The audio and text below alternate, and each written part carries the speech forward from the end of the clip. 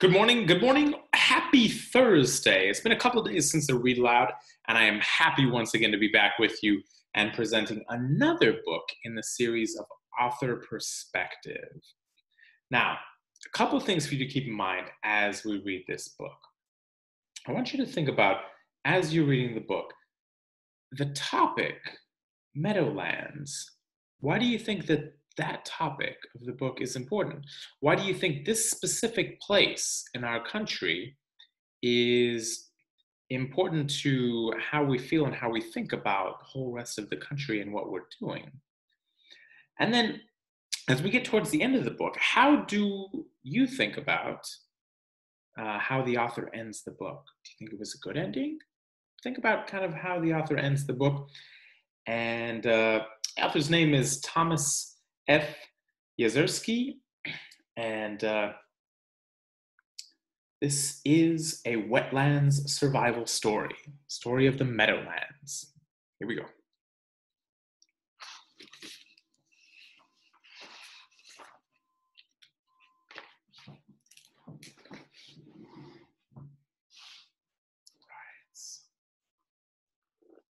Meadowlands. Oh, we have a little map here.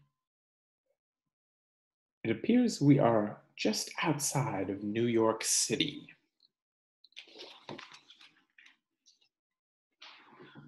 From the top of the Empire State Building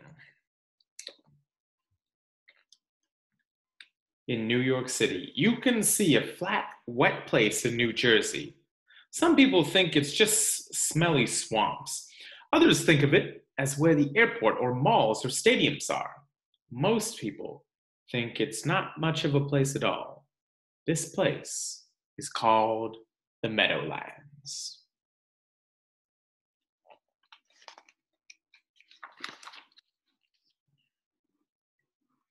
The Meadowlands is an estuary where the Hackensack River empties into the Newark Bay.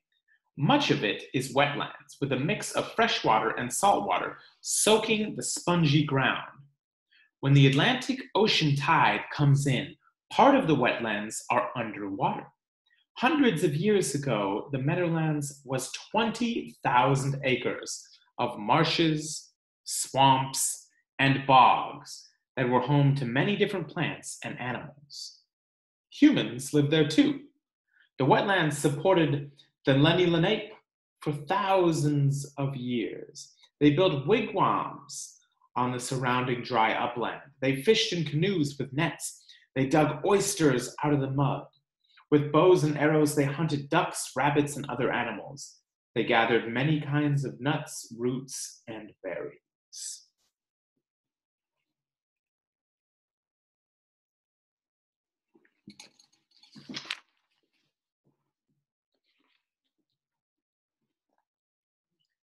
Dutch ships first sailed into the Meadowlands in 1609. The explorers found an abundance of animals they could hunt for furs to sell back home. They looked at the Lenape as ideal trading partners. Settlers saw the cedar swamps and meadows as good for lumbering and farming. Soon, fences and farmhouses speckled the surrounding hillsides. This kind of reminds me of And Still the Turtle Watched, another story about just outside of New York City with things drastically changing. Through the 1800s, loggers cut down the meadowland trees. Farmers dug ditches to drain the land of excess water and filled marshes with dirt to add to their property. They laid wood-planked roads through the meadowlands to get to New York. Bound ferries.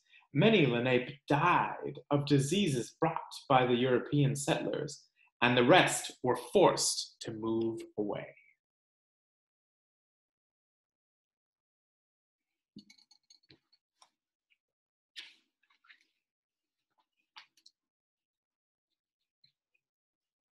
By the mid-20th century, that's the 1900s, the Meadowlands had been diked, dammed, and drained to control mosquitoes and drinking water. Plank roads had become highways, railways, and runways. Trucks and trains crossed the Meadowlands to ship goods from ports on Newark Bay and the Hackensack River. More and more people came to New York City by car or the highways and by plane through Newark Airport. Industries dug into the wetlands to be close to the rivers, and rails that brought raw materials in and delivered finished products to customers. They set up factories there to build new inventions. Their refineries turned oil into gasoline, as we learned on Monday, and gasoline into plastic. Power plants burned coal to generate electricity. Laboratories created chemicals to flavor our food and color our clothes.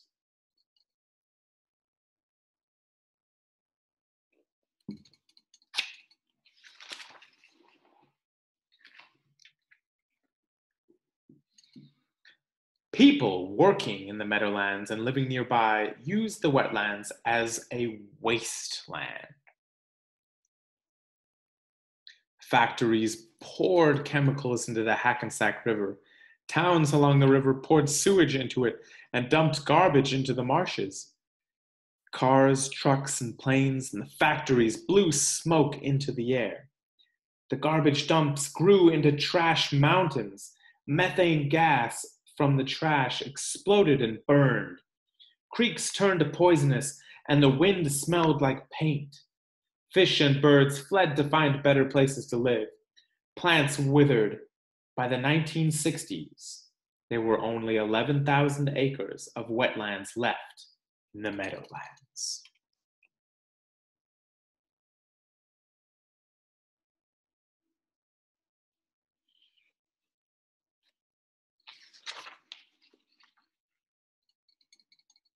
The Meadowlands had deteriorated into one of the worst places in America, and it was giving New Jersey a bad reputation.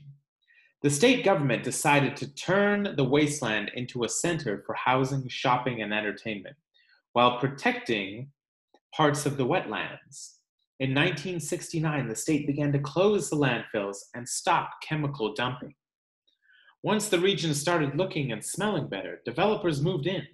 They covered the landfills and more wetlands with dirt and debris.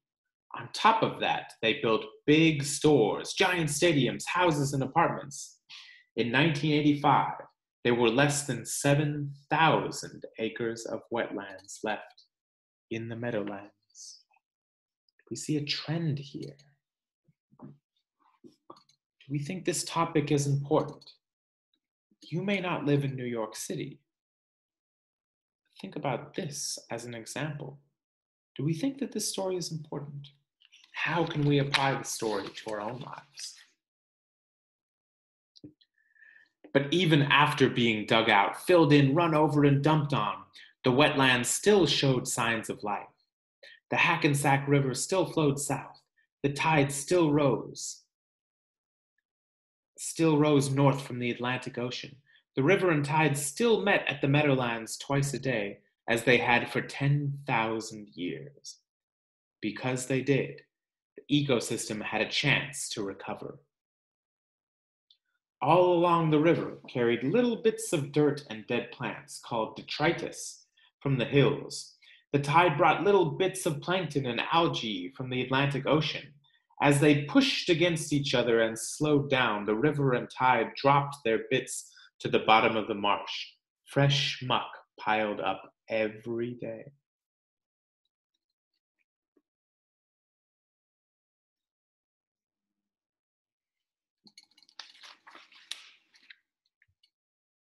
When chemical dumping stopped, the muck could slowly filter pollution out of the water and bury it under layers of new muck. Nutrients in the new muck could then feed seeds carried by the river, tide, and wind. The seeds grew into grasses and reeds, which also helped to filter chemicals from the water. Less pollution also meant the swirling freshwater and saltwater had more oxygen to add to the little bits of plankton, algae, and detritus. The oxygen helped bacteria in the water break down the mix into a nutritious soup for snails, worms, and insects. The reeds rattled and ticked, and the wetlands buzzed with millions of bugs.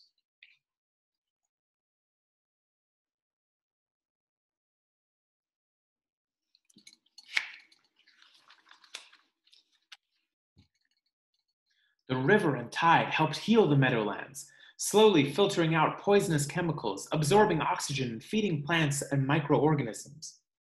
Tough little mumachogs survived the worst pollution, and now they have cleaner water and more small prey to eat. Healthy populations of small fish attract bigger fish, which come from the cold ocean during high tide to hunt the small fish and lay their eggs in the warmer, calmer marsh water. Among the cozy grasses, their young are safe from even bigger fish that might eat them in the ocean. When they have grown old enough, they ride the river current back to sea.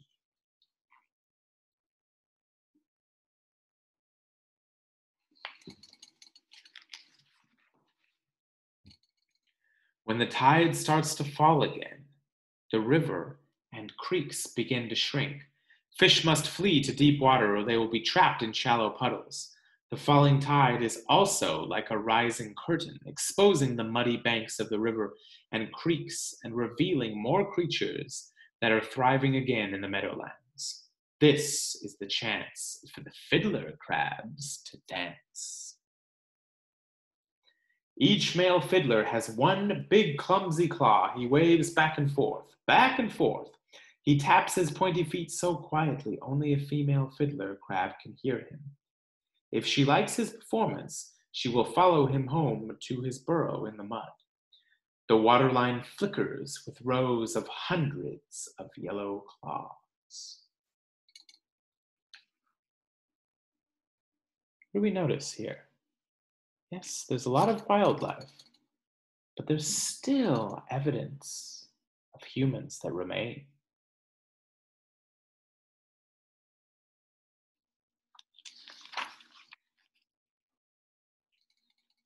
At low tide, the saltwater slides all the way back to the ocean. Creeks and puddles disappear, revealing mudflats, black soil 10 feet deep, stretching as far as the eye can see. Worms, snails, and fish that didn't reach deeper water have nowhere to hide. The table is spread for shorebirds to feast. Yellowlegs, sandpipers skip across the top of the mudflats. They chase insects on long legs and wide feet. Or they pick up worms, snails, and fish with their pointy beaks. They don't mind the trains and planes, as long as the meadowland provides them with enough food. Interesting. We do see evidence of humans back here. Power lines and bridges. We heard about trains and planes. But as long as we are not disturbing this part of the ecosystem, we seem to be able to live together.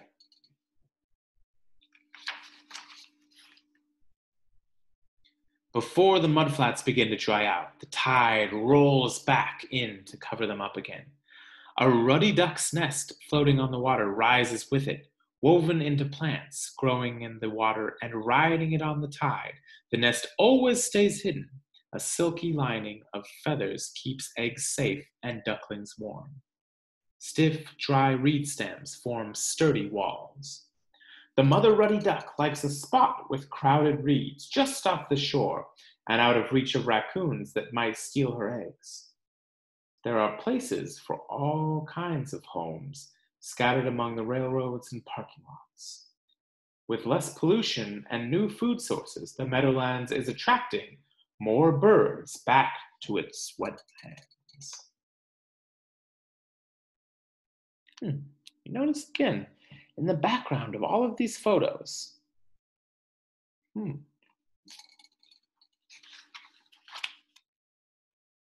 At high tide again, fish swim freely through the marsh, with larger fish now able to survive in the meadowlands. The great blue heron and other birds of prey are spotting them from the sky. Birds migrating from Canada to the Caribbean islands can't find enough food to sustain them during their 1,000-mile journey. Most birds of prey that lived here until the 1940s disappeared with pesticides, weakened the shells of their eggs, and that were too few trees for building nests. They have now slowly returned, thanks to the Meadowlands' most powerful species, humans. We notice a chain reaction here, don't we? Small fish come back, then larger fish, and things that feed off of those larger fish, and ducks. It all started from the muck that was filled with more nutrients than it was with all the pollution.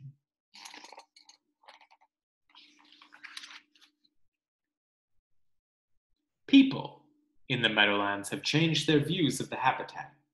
Karen is on a field trip with her class to a salt marsh. With her dip net, she catches 3 mimichogs and 10 grass shrimp. She learns that the variety of life in a salt marsh supports the world's fish and birds. She learns that the marsh algae and plants clean water and add oxygen to the air for humans. Karen's teacher explains that the other ways marshes help humans, like soaking up floodwater and keeping soil from washing away, Karen also learns how to take care of the wetlands. When she gets home, she'll recycle more and use less of everything, so less waste is dumped into the wetlands. She'll teach her family to conserve energy, to create less air pollution. We see the cycle has come full circle, back to us. Karen is not alone in helping the Meadowlands. Activists raise awareness about pollution and development in the wetlands. Federal, state, and local governments force polluters to clean up their mistakes and help restore wetlands. Businesses use cleaner manufacturing methods and sponsor conservation efforts. Volunteers clean up garbage and create friendly places for animals, like nest boxes to attract them back to the marsh. In July 2007, for the first time in 50 years, a young osprey, a bird of prey, leaped out and took flight from a nest its parents had built in the Meadowlands. If a fragile family of ospreys can survive among these reeds and highways, other creatures can return and survive too. The Meadowlands is recovering, and it is inspiring people in urban wetlands all over the world to look for hope in this flat, wet, beautiful place.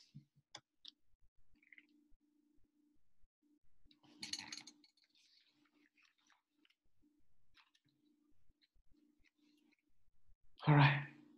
So what do you think about the Meadowlands? Now, this is a story from a state that is across the country from us.